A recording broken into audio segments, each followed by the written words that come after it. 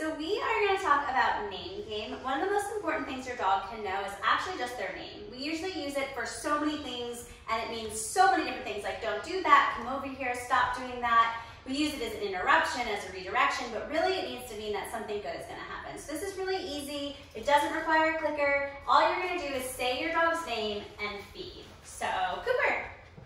He doesn't turn to look at me, so I'm going to go to him. Your dog isn't always going to turn to look at you. Cooper. And I'll meet him there. You can say it in different tones. Cooper. Not coming to me, so I'll go to him. Cooper.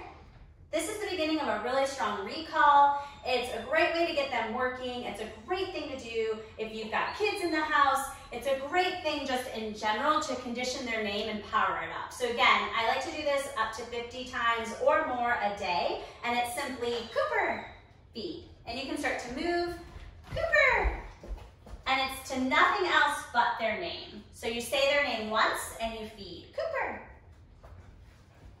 Cooper. When you're really good at this, you can even toss one.